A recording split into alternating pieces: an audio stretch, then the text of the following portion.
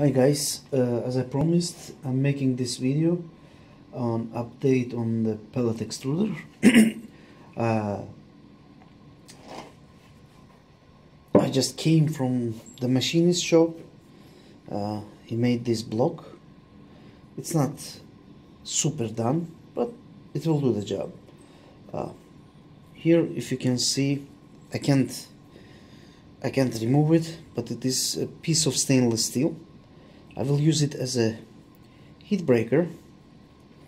Here on the background you can see this is NEMA 23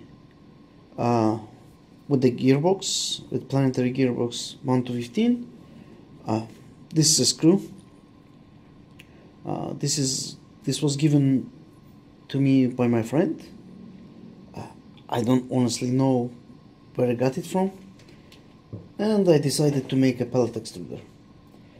This is the second version.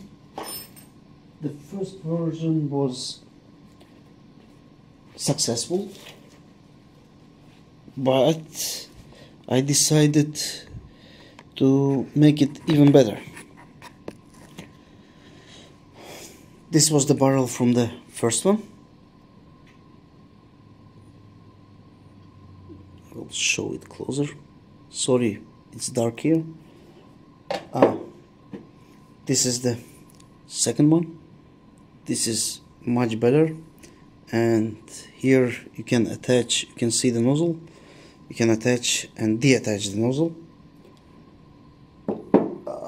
The heater will be here. This ceramic, I got some ceramic pieces from large scale band heater. I'll show you the bits.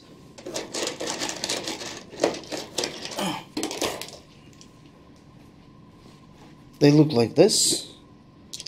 As you can see, there is a hole, nothing special. They go to each other, and I wind up a coil. The coil will be approximately 400 watts. It will be wrapped around the barrel here. It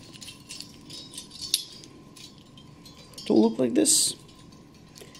Of course, I will not leave it like this, but it will be covered with stainless steel.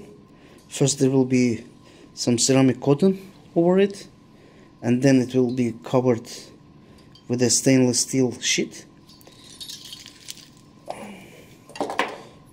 This part is for releasing the heat, so the pellets that will go in would not stick here.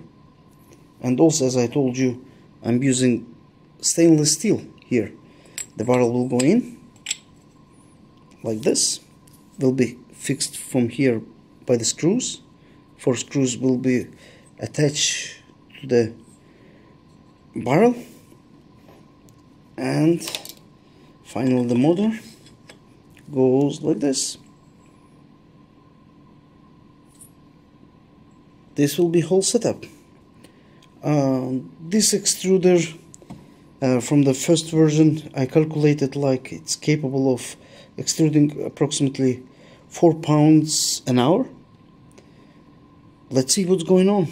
After I finish, I will make an update video and you will see it yourself how it works. Thanks guys.